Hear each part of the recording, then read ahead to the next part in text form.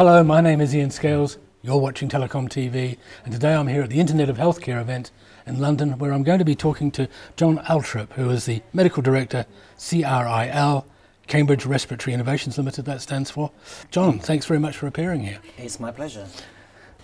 Could I ask you just to introduce your role and your company first? Certainly. So I have got a couple of hats. I wear the hat of an NHS emergency clinician, half-time, and my other hat, which is the reason I'm here, is as the co-founder and medical director of a small Cambridge-based startup company. And we've recognised that there is a need for a new medical device, particularly in the area of respiratory medicine, and our company has set out to develop that device and to design the systems into which it needs to be deployed. Okay, and is that still under the radar, or can you talk a little bit more about it? In broad terms we can talk about it, yeah. So what does it do, and why is it different from the other devices that so preceded it? That's a good question. People who have respiratory problems don't at the moment have devices that can easily measure and quantify their lung function.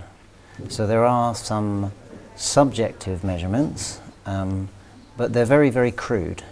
And so there isn't a metric which describes how well or how badly your lungs are. And that's what our device does. And in doing so, it provides the missing link to a feedback system that allows clinicians to act on that data based on evidence. Right. And that hasn't happened in respiratory medicine at all. Oh, okay. So unlike heart medicine, for instance, where keeping records of heart function and so on has been quite long-standing, so respiratory is really not done that yet at all. So that's a good comparison. I think the cardiologists have adopted technology quite quickly, and partly that's because some of the things they measure are much easier to measure. So everybody recognises the ECG. It's something that is cheap and reproducible, and you can extract numbers from it. And those are the requirements of any metric. And so the cardiologists have got a good head start, I'd say, and their mentality is very much one of preventative. Yes. Monitor how well you are, work out your risk factors, and guide your treatment and their interventions. And we're following that model with a tool that ticks all those boxes. Okay. And the cardiologists had the good fortune to have a heart which beat it, or beat. And what is the equivalent with lungs then? I presume that's the difficulty, that it's a whole range of measures that you've got to be able to sort of bring together. So I think that's a really good question. You're right. The physiology of the heart means that we can measure its electrical activity, and technology has existed for a long time to do that. It's not a difficult thing to do. We would like to claim that by analogy we've got now a way of measuring on a breath-by-breath basis what your lungs are doing, and in our case we're monitoring the carbon dioxide that your lungs produce. And that measurement of carbon dioxide has been known about for a long time. It's called capnometry, and the technology to do it has been out there for a long time, but it's very old technology. So although they can measure something, they can't measure it very well, and that means that the capnometry technique has stayed in the hands of the anaesthetists, who use it predominantly in the operating theatres, because it's big equipment, it's power hungry, it's expensive, and its performance meets their requirements, but their requirements are not very demanding. And we have solved the technical problems that allow us to make those measurements much more accurately, and we've put it into a device which basically makes that a portable device. We can take their technique out of the operating theatre, and we can put it into handheld devices, and that opens up a whole new range of applications. Very interesting. Have you launched yet, or are you still getting towards it? We have a CE marked product. We're not at the moment selling it in volumes, but we are using that to collect clinical data to validate that this technique works, basically. Yeah. Are you heading towards greater integration, as we say in the IT business, to make it cheaper to use this handheld device? So what's been a very important learning up till now is that making a device that measures something is part of the story, but embedding it into a system which meets other needs, which are the patient's needs, is equally important. And so that integration, the system itself will include our device, but as part of a feedback system, which needs all that connectivity that you refer to. Yes, yes. And is carbon dioxide the only measure that you use? So our device at the moment is optimized to measure carbon dioxide. It could be retuned to measure some other things. Other technologies measure other things too, but CO2 is the primary thing that your lungs are basically producing. So it's a direct measure of what your lungs are up to, basically. It is a bit like a heartbeat. So you take in air, you keep the oxygen, and you spit the carbon dioxide out. So you measure the carbon dioxide. Is that a layman's definition of it? Well, yeah, you need the oxygen for a whole range of metabolic processes, and the waste product of those processes is the carbon dioxide, and that's what you need to get rid of. Yes, okay. And the amount that you get rid of depends on the health or the conditions that your lungs have. And so there's a signature to be found. If you have a particular disease, the amount of CO2 and how you breathe it out is a signature for that disease. Yes, quite, I understand. So are you looking to the medium future where this becomes a device that people would actually purchase or have assigned to them, that they would keep at home and then use it to report back? Or is it going to be, controlled by the medical system and applied where necessary?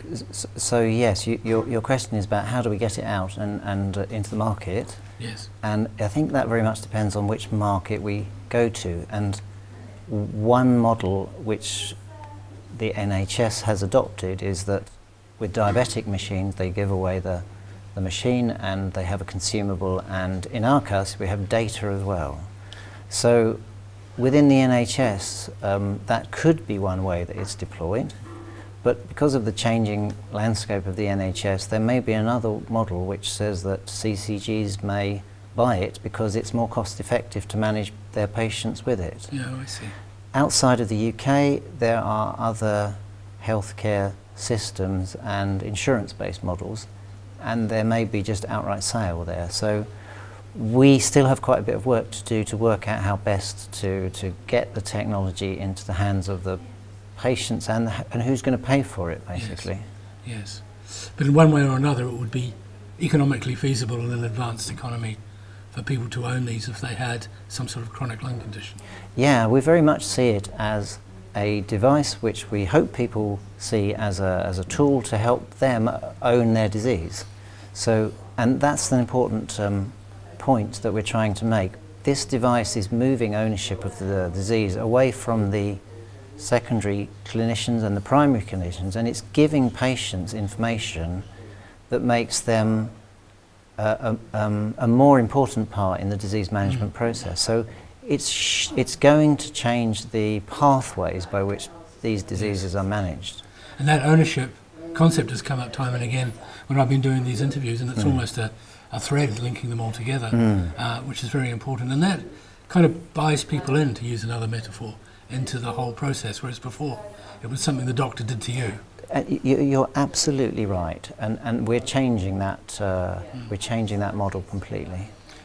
Okay, and your early devices are going to be recording the data and keeping it, or are you going to spit it out back to the to central office in real time? Right. So, for the purposes of the trial that we've done, the requirement was that they store the devices locally, but ultimately the devices will collect the data locally, do some real-time processing to give information to the patient, but they will additionally spit the data into a database which we do more complex mathematical analysis on, and which allows the clinicians to make informed decisions about how they're managing the patients. Yes. Yeah. And then that database has great value as well to a whole bunch of people. Yes. Because it's it could be the respiratory health of the nation, for example.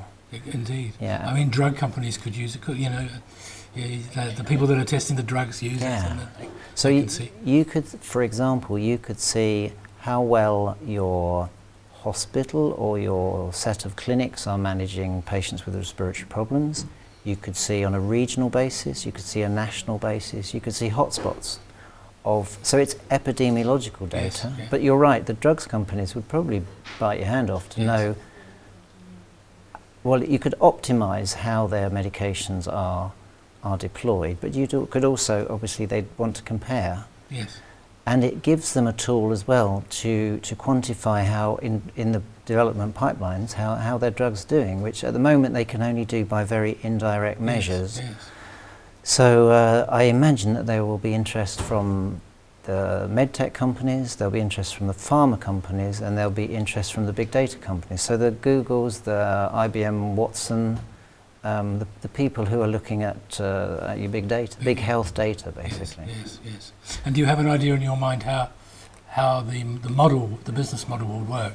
You would have a kind of cloud repository, like a Watson repository for all the data, which would then be manipulated by the people that you grant access to the database to? So we're sort of having those conversations at the moment, and that's one possible approach.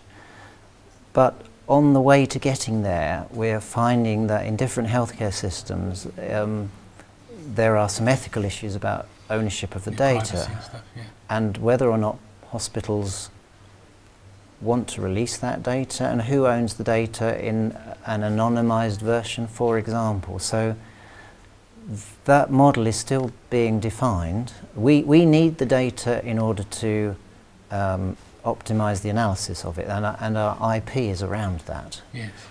We don't necessarily need to know the patient's personal details, and if we can set that model up so both the hospital, the patients, and the device developers are in agreement and get what they want out of it. And I think that's the thing about this whole project, is that who are the stakeholders, what do they want, and how do we set these structures in place so that everybody gets what they want, rather than historically an engineer's designed a device and given it to a patient who then tells them, well, it only does half the job that it needs to do. Right. So it's a win-win-win, in other words. We hope so. That's the plan. John, thank you very much. Great, lovely to talk to you. Same Thank you very here. much. Thank you. Great.